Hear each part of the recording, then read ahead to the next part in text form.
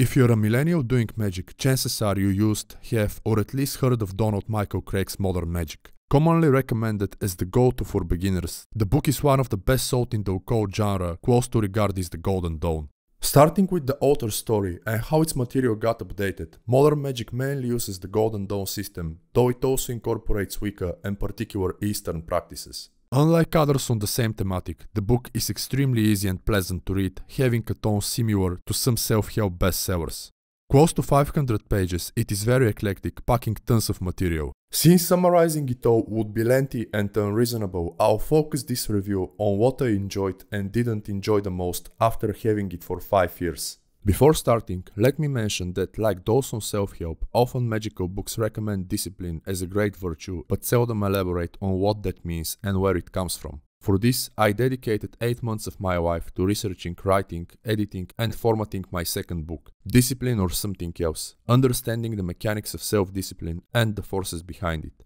Like Omad Games, the book is available on Amazon and I firmly believe you'll find it quite valuable if struggling with self-discipline and or enjoying my content. And if the second is true, please subscribe to my channels and maybe consider making a small donation using the PayPal link in the description. Thank you in advance. Magical powers. Right from its start, Modern Magic teaches 2 fundamental lessons. Quote, "No one can give you magical powers. You have to earn them. There is only one way to do this. Practice, practice, practice." End quote. An identical notion is also emphasized in Regardie's The 1-Year Manual. It essentially means that the only way to increase proficiency in magic isn't by striving to buy and read all available books, but by gaining first-hand experiences through your practice, and the more, the better. Real magic. Modern Magic separates the fictitious movie and fairy tale magic from the actual real-life practices.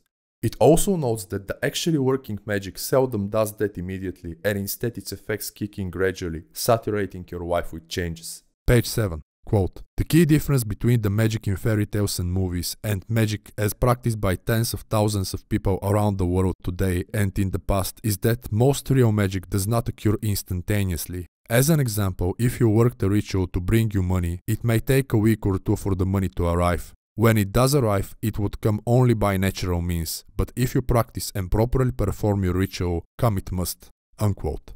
Changes. There are several reasons why fully comprehending this is so crucial. One is that it relieves you from the ridiculous expectancy of something paranormal happening.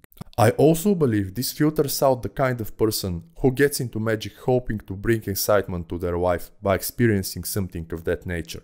Freed from that, you can focus on the bigger picture, examining the subtle arrangements in your life. The second is that wherever change occurs, it will always be under the walls of our physical reality, Malkut, having a reasonable and logical explication. Hence, there likely won't be any spoon bending or objects moving in your room. In the example Modern Magic provides, that could be the money manifesting as you applying for a job interview, eventually being approved and getting the opportunity to have a good salary, or by receiving some inheritance in a perfectly legitimate manner. I believe this also hints at the speed and power with which the effects of elemental, planetary and zodiacal magic kick in. According to many sources, the first is the weakest, but also the fastest. The second is somewhere in the middle, and the third takes longer to manifest but has the greatest potency. Becoming a magician. Continuing to facilitate your outlook in the right direction, Modern Magic brings another critical to know from the very start. Page 88. Quote, "Magic isn't something you do, magic is something you are." Unquote. Elaborating on that, Donald Michael Kraig explains that once you step on the path, everything starts feeling related magically, and thus you begin seeing the world from a different perspective. Being a magician starts with letting the magic permeate your entire being, adopting the quote-unquote magical mindset. Quote, "When magic becomes your way of thinking, acting and breathing, then and only then you will be a true magician." Unquote. Stressing that magic is an empirical science, Modern Magic explains that this is precisely how to approach your workings. Quote, "Magic, real magic is an experimental science. One of the first things a scientist learns is to keep a record of his or her work. It is important to keep a record of your practices, experiences, thoughts and dreams. This should be done in 2 separate journals or diaries." Unquote. Journaling. While the instructions on ritual journaling are pretty standard, Modern Magic provides a pro tip on how to remember dreams. That's commanding your mind by declaring it is your choice to memorize them right before falling asleep. Truth be told, I found this quite indispensable in the early stages of my practice. On the other hand, the less I needed it as my workings progressed, and now I actually have difficulties not remembering my dreams. All this doesn't mean getting sucked at memorizing correspondences and collecting books or not having life besides practicing and journaling. It rather implies adopting the magical mindset so you can become your absolute best in all aspects of your life. And this, I think, is very well clarified in one mile gets forward of the book. Quote, if there were to give the novice magician one piece of advice at the beginning of his or her career, it would be study and practice magic, but please have a wife. Unquote. What is magic? Introducing the student to magic via Crowley's and Llewellyn Fortune's definitions, Kraig brings additional clarity by outlining his, quote, magic is the science and art of causing change in the consciousness to occur in conformity with will, using means not currently understood by traditional science. Besides this, modern magic also distinguishes three types of magic. Quote, white magic is the science and art of causing change to occur in conformity with will, using means not currently understood by traditional Western science for the purpose of obtaining knowledge and conversation of your holy guardian angel. Unquote. Using yoga to exemplify white magic, Kraig explains that mysticism is the yoga of the West, kinda like Llewellyn Fortune and Kabbalah. Unlike organizations like, for instance, the Temple of Set, modern magic defines black magic as the science and art of causing change to occur in conformity with will, using means not currently understood by traditional Western science for the purpose of causing either a physical or non-physical harm to yourself or others, and is done either consciously or unconsciously. Unquote. Quote, grey magic is the science and art of causing change to occur in conformity with will, using means not currently understood by traditional Western science for the purpose of causing either a physical or non-physical good to yourself or others, and it's done either consciously or unconsciously. Unquote. Modern magic defines all its practices as grey magic, improving the quality of life of you and your loved ones while increasing awareness of your holy guardian angel's presence and guidance. It also stresses to not use black magic since there's a law of karma. Grey magic, Kraig explains, has its basis in creating things on the astral plane, and this, as later explained, should always be preceded by divination. Tarot. Also from its beginning, modern magic introduces the student to the tarot's enormous significance in magic. Examining some classic decks, the book recommends the Golden Dawn, the BOTA, and the Hermetic Tarot decks as the best suitable for its material. It also defines the classic Rider-Waite as acceptable due to some omissions it has, and the Thoth Tarot as inappropriate since it's unconventional and more complex. Learning the tarot, Donald Michael Kraig explains, requires using it daily while employing correspondences as a language to translate your readings. Page 28, quote, try memorizing the meanings of the cards one per day. Also try giving yourself small readings on a daily basis. However, also don't count on the accurateness for at least a month. You were probably not too accurate when you first learned to ride a bicycle or drive a car, but as you practiced and became experienced, success in a bike riding and driving wasn't only assured, it became part of you, and those skills became second nature to you. Unquote. Unlike others presenting the traditional Celtic cross, modern magic recommends the tarot hexagram split, which I find pretty handy. It also has MacGregor Matter's meanings of the major arcana, which I believe are derived from Regardie's The Golden Dawn. Meditation. Early in its lessons, modern magic distinguishes true meditation from New Age practices, explaining how essential meditating is on the magical path. Quote, in true meditation, the goal is to silence the inner voice. Unquote. This means remaining fully alert while switching off your day-to-day eye so your deeper consciousness can kick in. Rather than boring you to death by recommending to think of nothing or to clear your mind, modern magic offers a technique inspired by the traditional tattva vision. That's contemplating a card, scanning its artwork thoroughly, and then reproducing and erasing it within your mind. Kabbalistic correspondences. Having a Jewish background, Donald Michael Kraig provides a great introduction to the divisions and roots of Kabbalah and, of course, Etz Chaim, revealing how the parts of the soul in Kabbalah correspond to the Freudian, Jungian, and even some Eastern systems. Modern magic includes tables of attributions and also explains how the 22 major arcana map to the 3 spots. Like some books by the Ciceros, modern magic incorporates a small quiz after each lesson, ensuring you retain most of the information. Having great utility, those are divided into 2 groups. The first tests your knowledge of the presented in the lessons material, while the second keeps you accountable for actually doing the work. As noted in my video on how to start practicing magic, you can enter such questions into apps like Anki and Quizlet and utilize the method of active recall. The method of warning. Regarded by the Ciceros as quote-unquote modern grimoire, modern magic doesn't aim to be the end-all be-all of all magical books. Instead, it is intended as a one-year course on magic, and after that period, a total beginner would be able to get any book on magic and understand how to use it. In mine and the views of hundreds of others, the author achieves that goal 100%.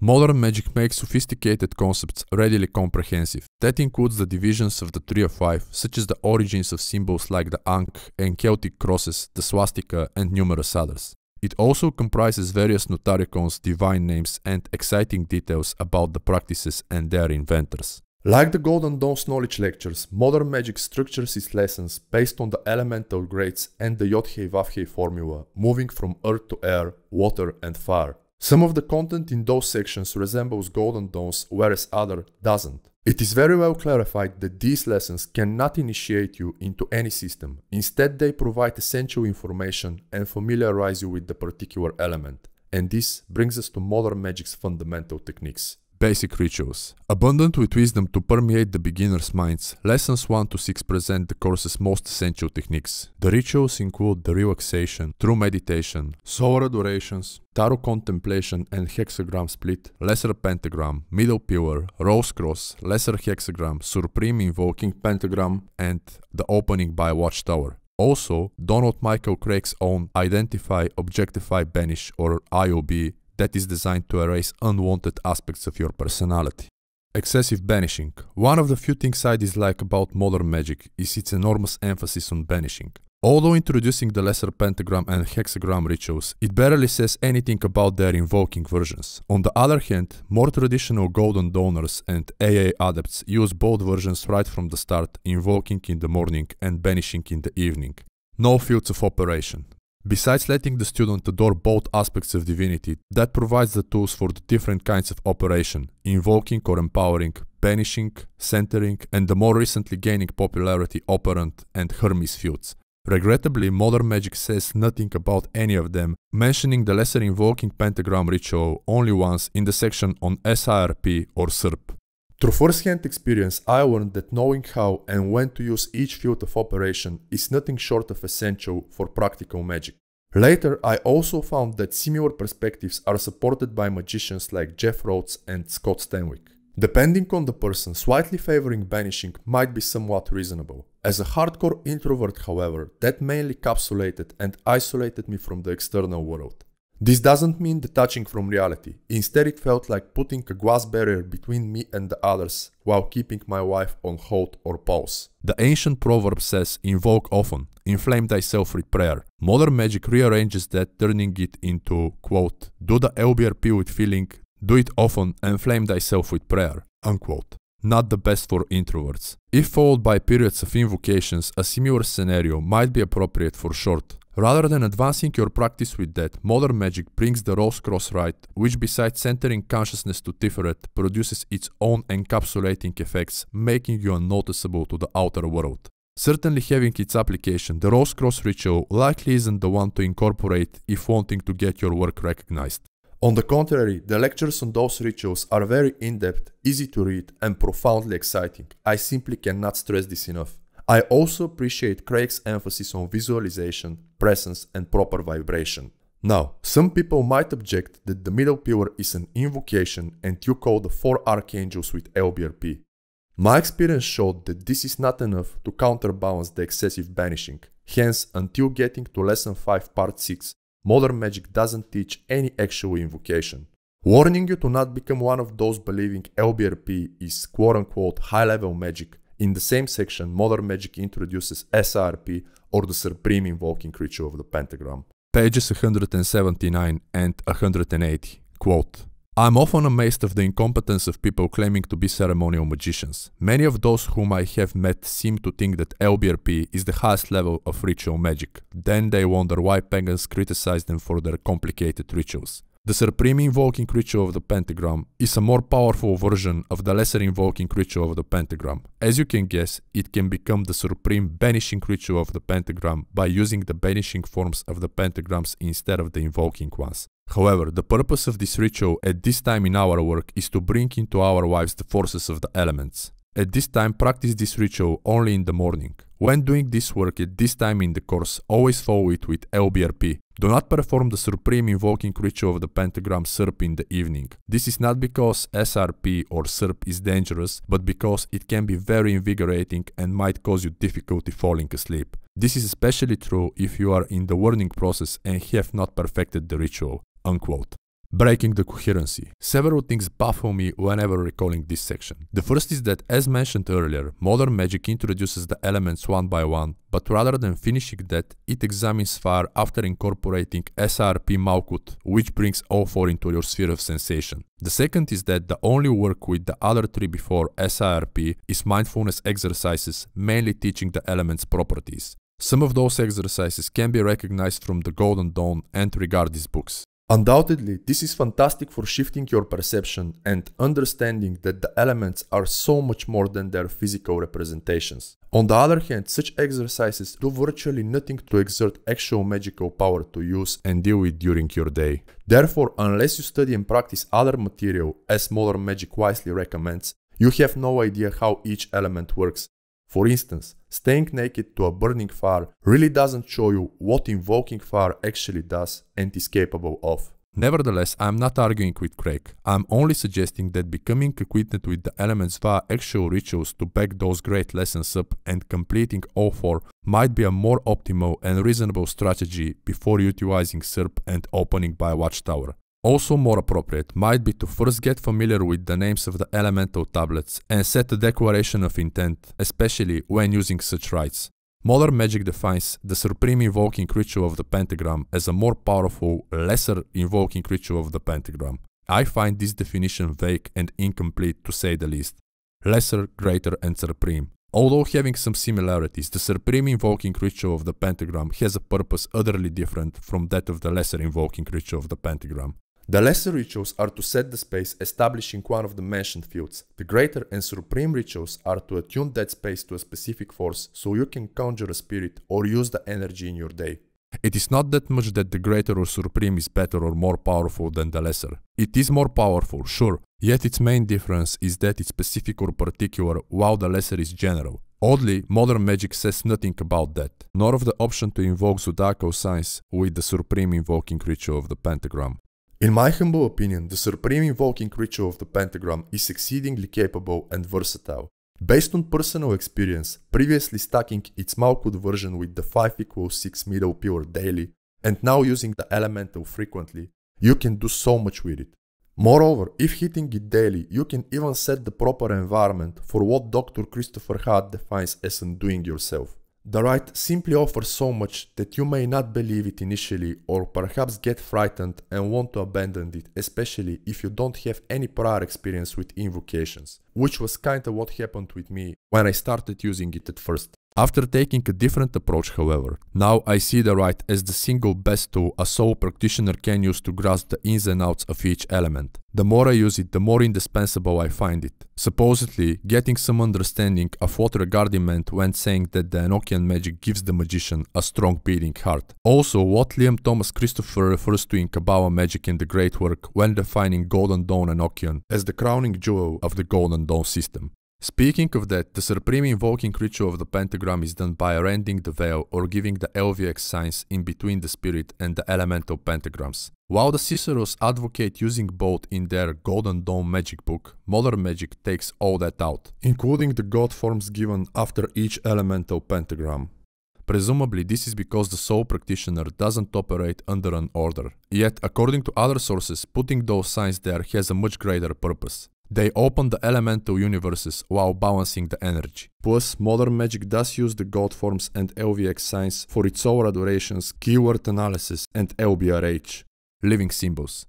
Symbols become living beings when you charge them in rituals. It may be a placebo, but deep within I always felt that rending the veil opens the channel for communication between the spirit and the elemental pentagrams that are further activated by their corresponding god forms. Moving away from modern magic and including those in my SRP made a substantial difference, and I don't think so practitioners should do different. In his Magician's Workbook, Donald Tyson greatly emphasizes envisioning you open the very fabric of space when you render the veil, and I believe you should meditate on that and use it. Now, modern magic provides a clear and concise explication of the supreme invoking ritual of the pentagram. I appreciate that immensely. I merely don't enjoy the omission of some of its components and the absence of recognition of its incredible capabilities and versatility. Modern magic advises using Serp Malkuth daily for now, yet it never brings it again, nor it does utilize it for elemental invocations. I find this strange and unjustified. Although some people may disagree, I believe that the regular, or better yet, daily usage of the supreme invoking ritual of the pentagram, preferably without closing it with LBRP but only with a Kabbalistic cross, might be the gateway to understanding how magic works, eradicating doubts and delusions. It might also lead to understanding some uncomfortable truths in a daunting but fun and productive way, especially when considering some people's notion that angels know everything about you, including things you don't know about yourself. In the end, it will all be for your greater good, but as students we know that everything has its polarity. Proceeding with some yogic exercises, Chinese wisdom, more correspondences, and finally, the fire element, modern magic introduces the right to use as a platform for all your practical workings, opening by Watchtower. Regarding it as a basis for grey magic, Donald Michael Kraig considers the opening by a watchtower the equivalent of preparing for a scientific experiment. Not claiming to be an expert in the system, he explains that the Enochian language makes a rite extremely powerful due to its incredible impact on the psyche. I wholeheartedly agree with that. He also mentions the story of Paul Foster Case creating his BOTA by removing the Enochian elements from the Golden Dawn system. Later, the same section teaches how to make the essentials for the opening by a watchtower. These are the 4 elemental tablets and the Great Tablet of Union, and that leads to a few more things I still have difficulties comprehending. The first is that modern magic skips bothering with the Golden Dawn's flashing hours, which are meant to work in conjunction with the words of power when performing rites. Furthermore, the book never mentions the actual elemental tablets with the Enochian language, colors and names. Instead, it advocates making simplified tablets and black and white tablet of union. I always felt this unnecessarily simplifies the ceremony, diminishing its richness, authenticity and potency. But hey, you can still use the supreme invoking ritual of the pentagram in different forms with invoking or operant fields and not need tablets. Some sources commence opening by watchtower with 4+1 knocks or bell rings due to the 4 elements in spirit. Others omit that, like Regardie ceremonial magic, which, like others, Donald Michael Kraig regards as full of mistakes. Modern magic uses 1 and 2 knocks or bell rings before the preliminary banishing pentagram and hexagram rituals, and 9 more before the actual ceremony. And after this section, the book gets into consecrating weapons, proceeding to its second part. Achieving success. To manifest something on the physical, you must first create it on the astral. After explaining that the unconscious is the most direct link to the astral plane, Donald Michael Kraig reveals an important Kabbalistic secret. Page 246. The more emotionally involved you become with your goal, the greater your chances for rapid success. Unquote. The reason Kraig explains is that the astral plane or the Yetziratic world is related to emotions, and therefore partially wanting something won't have the same success as the burning desire for it. I don't know about you, but this definitely reminds me of Napoleon Hill's emphasis on burning desire and Don Webb's definition of magic. Quote, magic is the art or science of causing change to occur in the microcosm, so a proportionate change will occur in the macrocosm depending on the passion and precision of the magician. Unquote. High and low magic. Besides the origins of witchcraft, in this lesson modern magic distinguishes high from low magic. Kraig brings the notion that these definitions originated due to the different demographics in the past. High or art magic, he explains, are the systems of the urban people in the cities, commonly built on higher grounds. Low or natural magic, on the other hand, are the methods of those who weren't living in the town, but rather close to nature, usually doing farming and such. Flexibility and magical tools. Modern magic is abundant in explications on constructing your magical weapons, from materials to paint, the stores to get those from, and the process of putting them in use, crafting your tools. It also offers extensive ceremonies for consecrating each, and some enormous freedom to those not having access to or the time for all that. Quote, don't let the inaccessibility of magical tools prevent you from doing rituals. Don't wait until you have that perfect air dagger to do a ritual. Use a butter knife or a fan. If you don't have a water chalice made of glass, get one of pewter or stainless steel or silver plate or wood, or use a large seashell, or use a paper or styrofoam cup. All magical tools are helpers. The magic is not in them, it is in you. As written before, magic isn't something you do, magic is something you are. Unquote. Amulets and talismans. Before providing techniques for charging such objects, modern magic reveals their difference. Page 253. Quote, today talismans are used to draw things toward you. Their purpose includes obtaining money, luck, health or wealth. Amulets are used to keep things away. They protect from evil and bad luck and help keep one from ill health. A talisman is any object, sacred or profane, with or without appropriate symbols, which had been charged or consecrated by appropriate means and made to serve a specific end. Unquote. Lesson 7 of Modern Magic provides a thorough explication of elements' practical uses. Also outlines slow magic techniques for charging a talisman. While I appreciate that exoticness, I miss showing how to achieve such ends using SIRP. Later the book outlines principles governed by each sephira, and also proceeds with various systems for charging talismans, including Austin Osman's pairs, the Hermetic Rose Cross, etc. Surprisingly, modern magic says nothing about the most traditional way of working with planetary and sephirotic energies, the greater and supreme hexagram rituals. No hexagram formula. In Lesson 8, Donald Michael Kraig gives one of the best explications for figuring out planetary or magical hours as derived from the greater key of Solomon. According to the same chapter, no planets associate with Chokmah and Keter. According to other books, including the Golden Dawn, you use Saturn or Sun hexagrams whenever working with those. There is a ceremony outlined for charging an object with a planetary or sephirotic energy. While that's pretty standard, it omits the actual hexagram ritual to invoke those forces, considering the planet's current place in the heavens. It is also done only within a banishing field, but maybe that's purposely simplified for the beginner. Sex magic. After elaborating on the origins of the grimoires, Goetia, and some spirit evocation techniques, modern magic recognizes several types of sex magic. Using the mind to control sexual energy, excitation, and orgasms, the first is thought control. Inner alchemy, or white sex magic, Kraig explains, is an integral part of Taoist yoga and tantric sexual yoga. The third type uses sexual fluids to achieve a particular goal, and due to this, it is associated with Western alchemy. Unlike what most people think, modern magic reveals that sex magic does not always have its origins in the East. Kabbalah's inherent sexuality is a great example, best displayed in the Tree of Life's polarities and the Tetragrammaton.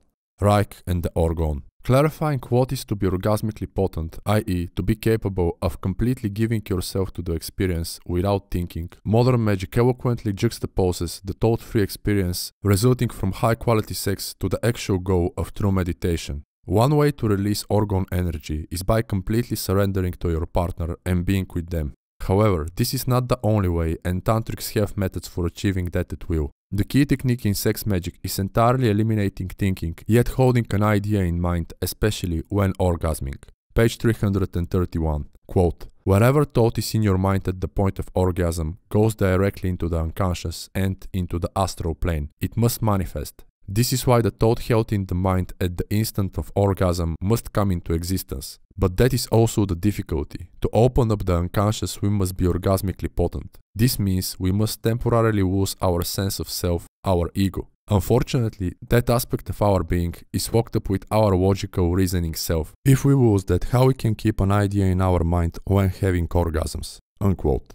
Sigils and sex. Fortunately, there are sigils to use. As we learned early on the path, the unconscious does not work with words but operates with symbols and images. So the key is creating a sigil and bringing that to your mind at the right time. Speaking of turning the ego off during sex reminds me of Crowley's saying that during orgasms you have the amazing opportunity to become one with and change everything. Considering sex abuse, engaging your partners in sex magic without letting them know, modern magic criticizes some approaches of Crowley. It advocates being perfectly transparent about your plans and intentions and even helping your partners prep by suggesting materials to study. The book stresses that the more versed all its participants are, the greater the magical power the working exerts. Apparently, this includes sex magic. Your own way. Like many others, modern Magick elaborates on how most people refuse to take responsibility for their thoughts and actions, obediently following religious and cultural dogmas. Regarding it as the past, it explains that as a byproduct of the Piscean age. It also suggests that specific individuals began to wake up doing their own thinking. Defining all practitioners of modern Magick as such people, Kraig explains that with the Aquarian age. Oddly, he mentions nothing about the different eons, nor of the limous notions of the true will. At least not in this section. But the same includes two wisdom gems that the more I practice, the more I appreciate. Quote, "The ultimate magical wisdom cannot be communicated to you by any person or group." Unquote. Stressing the importance of seeking independently, modern Magick explains that the so-called lost word or secret name of God can never be received by another person. Instead, that is obtained by utilizing magic and various techniques, and there are three things to make any magic work. 1. The ability to raise, control, and direct magical energy. 2. The knowledge of what to do with this energy, because ability does not equal knowledge. And 3. A positive attitude or self-assurance. Kraig stresses that daily usage of the middle pillar, such as the banishing lesser pentagram and hexagram rituals, gets the job done, unfolding secrets and truths of the mentioned kind. Whether or not that applies to you is something your practice will show. On the contrary, I firmly believe that opening yourself to the supreme invoking ritual of the pentagram and the operant and invoking fields might show you so much you likely won't believe it now. The same applies to the entire hexagram formula outlined in books Modern Magick recommends highly. Back that with the word from Modern Magick and you may experience this section's second wisdom gem, obtaining what Kraig calls advanced information and knowledge of magical secrets. Quote, "This knowledge is not available on the physical plane of Earth. It can only be learned from entities on the higher planes." Unquote. These ultimate truths are subjective, personal, and thus vary for each person. An insight I value as a magical secret might not have the same significance for you and vice versa. How to discover those for you, Kraig reiterates, is by starting the work now and doing it daily. After all this, Modern Magick concludes with some background on more modern systems like Chaos Magic and NLP and some FAQ. Final words. Although Modern Magick is a book I no longer use for practical and daily workings, I thoroughly enjoyed its lessons and Donald Michael Kraig's eloquence and writing style. I also appreciate the author's efforts to make magic the foundation of your total self-development. This includes stressing the importance of taking care of your health with proper nutrition and exercise and using SMART goals for everything, including your workings. Sure, there might be better and more accurate books with rituals. There are also different techniques, perspectives and approaches, yet often they are plain, unexciting and cumbersome, lacking the ability to ignite the sparkle and make magic your culture and state of being. As Donald Michael Kraig says, good occult authors do not speak only to your consciousness. They also do that to your unconscious mind, and that is precisely what he does in Modern Magick, igniting that sparkle from within and making you find your own path by seeking the proper techniques. For this, Modern Magick remains indispensable as an introductory encyclopedia, especially to otherwise distracted millennials like me. The author states that Modern Magick is not the alpha and omega of magic, but it gives you the tools to discover your own alpha and omega. And I believe that description remains accurate. So, like this video if you enjoyed it, subscribe to this channel if into this type of content, and perhaps to my other channel if into healthy living, natural bodybuilding, holistic nutrition and optimization. Also consider checking my books, music and blog. Thank you for your time.